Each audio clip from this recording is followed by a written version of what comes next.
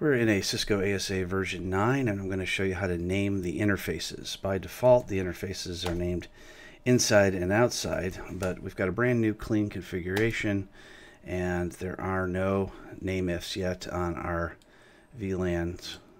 And a 5505, you actually do nameif on the VLANs, whereas on a 5510 and any other version, you do the nameif on the interfaces themselves, the Ethernet interfaces. So we're going to have to do this on the VLAN since this is a 5505.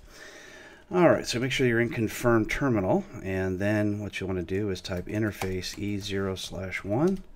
Now we're in the typical inside interface, and you can see that if we try to do a nameif here on a 5505, then it will give us an error. So we have to do this on the VLAN itself. So now we're going to change to VLAN 1, and we'll type our nameif, and we will type inside.